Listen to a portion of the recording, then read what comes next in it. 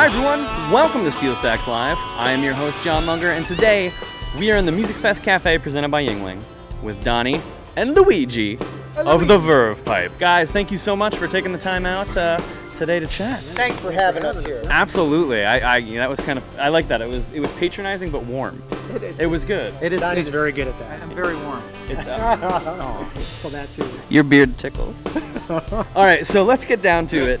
You're actually here for Musikfest 2011, and you were doing 2 gigs. You just wrapped up your matinee for families. Yeah. And that's because you got a family album, right? Yeah. We made a family record in 2010, and we released it, and it kind of came about when we were approached to submit a song for a children's compilation for charity. And Brian and I are the writers, and we got together, and I wrote a song and Brian wrote a song, and we gave them to the people, and they chose one, but we liked the other one kind of too, and then Brian wrote another one and I wrote another one. Before we know it, we had 6 kids songs, and we were laughing about them because they were kind of, I don't know, it was liberating in a way to write something that could be silly and fun to us, and not writing something that had to be rock and roll and had to, you know, be deep meaning or anything like that. Well, there's some deep meaning in there. I think there is. I mean, I caught some of the set, and I was pleasantly surprised because you riff on food quite a bit. And as you can tell by my girlish physique, I like to eat, which is also a big part of our festival here. But yeah, there was a song, actually I think you covered all meals. Yes, we did. We did something for breakfast, we did something for lunch, and we actually mentioned brunch too. So we get all 4 major meals.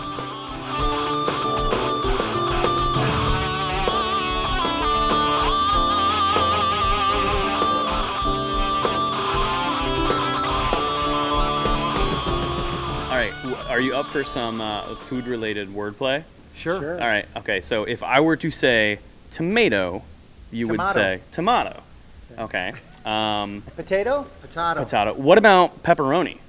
You say pepperoni, I say pepperoni, because really there is no other way to say pepperoni. It's true. You see what I did there? That was good. That was a little sneak peek of one of the songs on the family album, and I enjoyed it very much. Actually, I was like, I swear, if there's pepperoni here, I'm gonna find it. But no, it was good. It was a lot of fun. Yeah, I think so. You know, having had the success that you guys have had, and having, you know, some songs that you still hear on you know, alternative radio today versus these what do you prefer? Is one different than the other? Do you get more enjoyment out of either one of them? I think that you know, I think that they each have their own place. You know, I mean, what you're doing today, you're here and we're having a lot of fun and everything. That's good to know. I was worried. And then at times, I thought this was going horribly. I'm sure, like when you go to the bank, you can't be as silly as you want to do, or when you're standing in the TSA line, you can't be as silly as you want to be. You could, and then it would take a different turn, and it wouldn't be on a family album. What I'm saying is that we have the good and the bad. We have our rock and roll, and we've got our kids' record, and we've got a chance to kind of integrate it all, and now with great sponsors. What is it, Yuengling? Yuengling beer, Yuengling. yes. Yeah. Perfect for a kid show. Tough to say. Perfect for a kid show. Easy to drink. Right. Yes. Tough to say, easy to drink. Yeah, see what we did there? Yes. Wordplay. That just happened. Wordplay. That was good. All right, so what were we talking about? I have no idea. Anyway, it's great to be here. It's great to be able to do 2 shows because now we can go and we can play to kids, and their parents can come back and see us.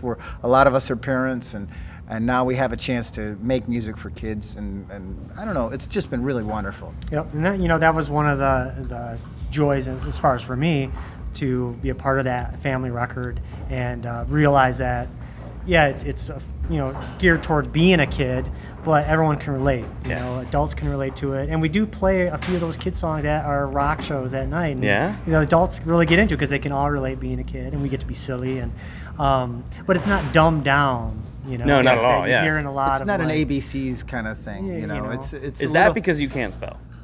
Oh, that's. No, I'm an excellent speller. I am not, so I wouldn't have judged you. Well, then I will bury you in a spelling bee. It is on. It's on. Yuengling, go. Yuengling. Oh, that's just because you live in Pennsylvania. It is. It's a wonderful place to live. It is. Pennsylvania, quick. Anyway. Okay, I'm like, what's happening? I don't understand. You remember the movie Roadhouse? Apollo Creed's brain has been rattled. I don't know if you noticed that. Towards the end of the movie, his brain has been rattled. He can't. That's good. As a little girl, I loved to dance. I even danced professionally for a while. During the war, I made aircraft parts for the boys overseas. Afterwards, I even married one, and we raised a wonderful family together. Nowadays, I shop, I visit with friends, and I still have time for a dance or two. I live at Sacred Heart. Sacred Heart Senior Living in Saucon Valley and Northampton. Set up your tour today. Lovely, sweet cowardice. Now that the thrill is mine for the moment. We really didn't need another suicide or a song explaining why it's not dignified.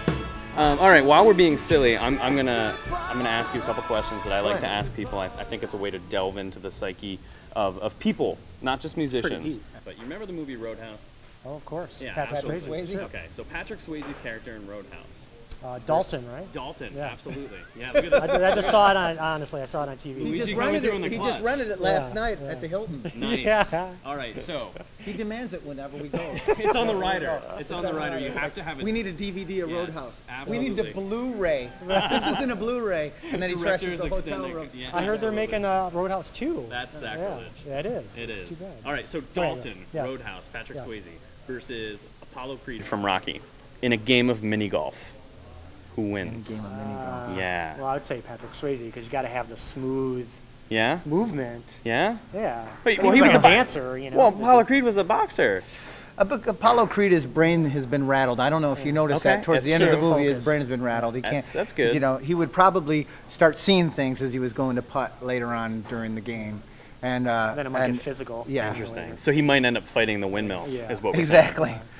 Very Don Quixote. Wordplay. Oh, yes. We're incorporating literature into today's interview. Guys, I'm going to let you go. Spell it. Anyway, you spell it. You're the spelling expert. Literature.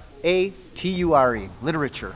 Wow. Wow. I like to feel like we've all learned something and come together. Yes, we have. Guys, thank you so much for taking some time to be silly with us here on SteelStacks Live. Thank you. Cool. It's thevervepipe.com. Yes. And we're online at steelstackslive.org. Check us both out, and we'll see you next time. Bye-bye.